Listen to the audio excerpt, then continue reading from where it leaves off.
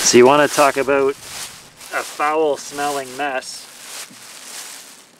All of this vegetation has been collecting water every time it rained, and it smells like a compost pile.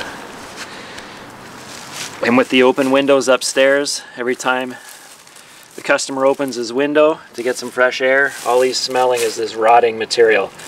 So this nest was abandoned halfway through the process. There was never any eggs laid in it, but still with the partial nest construction and the spring rains, it's turned into quite a problem for the homeowner.